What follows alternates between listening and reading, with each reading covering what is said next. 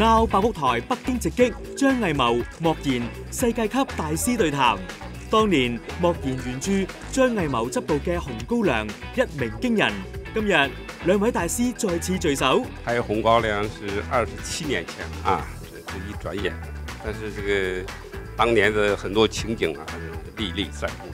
拍那个电影的时候都没有多想，那时候我哪儿想过莫言能得诺贝尔啊？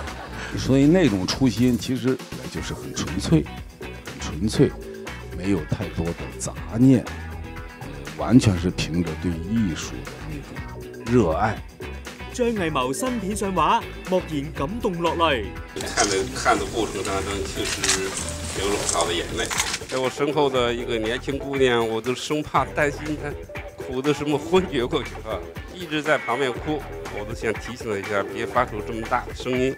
但是後來一想，如果讓她憋住別哭，也太殘忍了啊。歸來之後，張藝謀盼再與莫言合作。其實我自己覺得，還是很期望跟他合作。